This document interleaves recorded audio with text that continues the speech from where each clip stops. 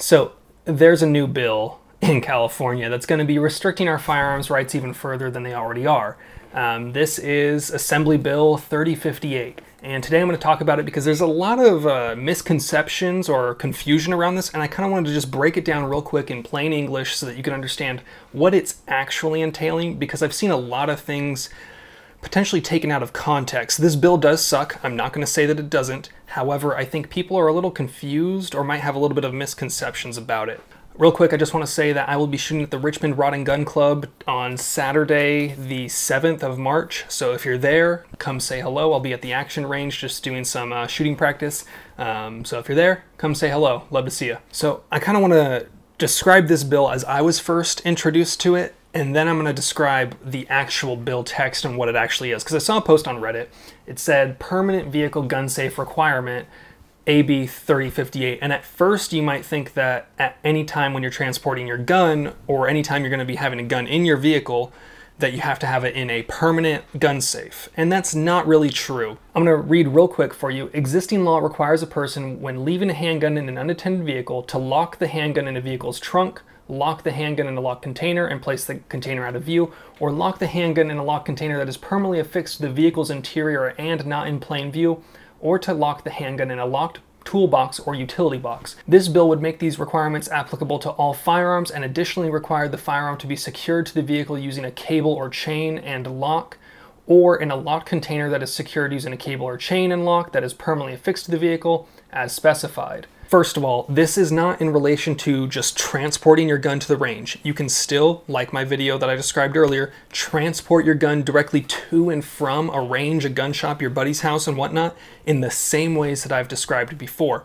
This is specifically talking about when you leave any firearm unattended in a vehicle, because currently it just affects handguns and the requirements are a little bit less stringent. Now, the requirements are for any firearm of any kind. This includes stripped receivers. This includes anything that is not a fully functioning firearm. If it is legally a gun or a firearm, this now applies to it. So let's actually read the bill text, and I'll kind of try to go through this briefly. So basically what it's saying is, except as otherwise provided, a person shall, when leaving a firearm in an unattended vehicle, secure the firearm as follows. So it's saying not when you're transporting, when you have your gun in your vehicle and you leave that vehicle unattended, basically meaning you're no longer in the direct vicinity where you could stop someone from gaining access to your vehicle, you have to secure the firearm as follows. And now let me read that for you. By locking the firearm in the vehicle's trunk and securing the firearm to the vehicle using a cable or chain and lock. So basically this means you get your gun unloaded, you get your gun, you put it in your trunk, you then attach a cable lock through the gun or attach to the gun somehow and physically attach that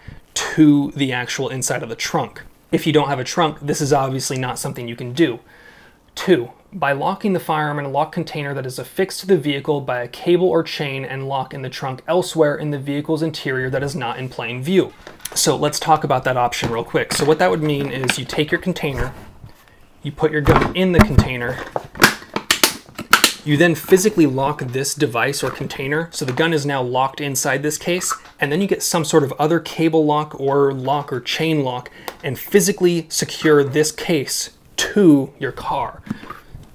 Kind of shitty, not the easiest way to do. It has to be outside, you know, hidden from plain view. 3. By locking the firearm in a locked container that is permanently affixed to the trunk or elsewhere in the vehicle that is not in plain view. So, similar thing. Now let's imagine that this container itself is actually physically, the bottom side is physically permanently attached to the underside of your vehicle, or the underside of your seat of your vehicle, or in the back of your vehicle where it's not in plain sight.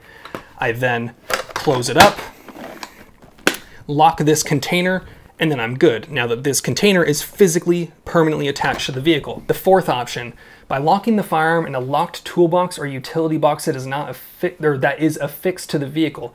Basically meaning if you have a truck, the back of your truck, you have one of those toolboxes that is physically attached to the car. You then open that up, put it in there, lock that container up. It's now physically attached to that. There is a cutout for police officers. However, I'm not going to go into that because that is something that I am not going to tell you how to do. Your department should be the one dictating policy and strategy around that.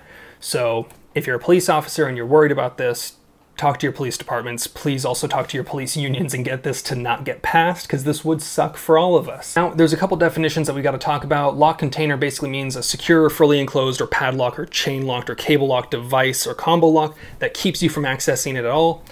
It does not include the glove compartment or utility compartment of a motor vehicle. Your locked toolbox or utility box means a fully enclosed container that is permanently affixed to the bed of a pickup truck or vehicle that does not contain a trunk and that is locked by a padlock, key lock, combo lock, or other similar device. There's another definition for lock. Lock means a locking device with a shackle portion that is at least 5/32 inch of a diameter. Like tiny luggage locks, that might not be adequate because it's not going to have the proper collar thickness to it. Trunk means the fully enclosed and locked main storage or luggage compartment of a vehicle that is not accessible from the passenger compartment. A trunk does not include the rear of a hatchback, station wagon, or sport utility vehicle, or any compartment which has a window or toolbox or utility box attached to it by the bed of a pickup truck. Basically meaning hatchback doesn't count. Anything that isn't accessible to you does not count as your trunk. So now let's talk about what it actually means to leave unattended. So it says, for purposes of this section, a vehicle is unattended when a person who is lawfully carrying or transporting a firearm in a vehicle is not within close enough proximity to the vehicle to reasonably prevent unauthorized access to the vehicle or its contents. So, for purposes of this section, plain view includes any area of the vehicle that is visible by peering through the window of the vehicle, including windows that are tinted with or without illumination. So if they can shine a flashlight, or if they don't have to shine a flashlight, if they can see through it, if it's in plain view, regardless of whether your windows are tinted, this does not count as part of your plain view hidden out of sight. And so basically what this law is, the difficulties that might arise from this is going to be most people that either don't have their own vehicle, don't actually drive if you're using public transportation, people like that, or people that have big ass guns. Like if you have a gun that's about 50 inches long, like some of those precision rifles, this is going to be incredibly difficult. You're not going to be able to stop on the way to or from the range to actually go get something, because if you leave your car to fill up your gas tank and you have to go inside, are you really in the direct vicinity? This law really brings up a lot of questions and a lot of issues that I think many people need to be aware of, and I really hope this law does not pass. Please talk to your local representatives if you can. Share this with your friends. We need more people to be aware of this, because this is an issue that I don't think many people know about yet. So I'm just trying to bring some light to that by sharing it with you guys.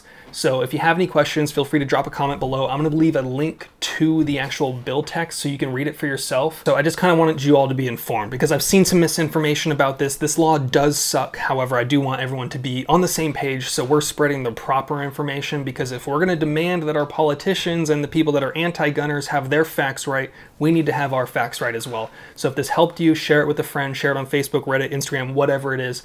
I hope this helped you. I hope you have a good day. Peace.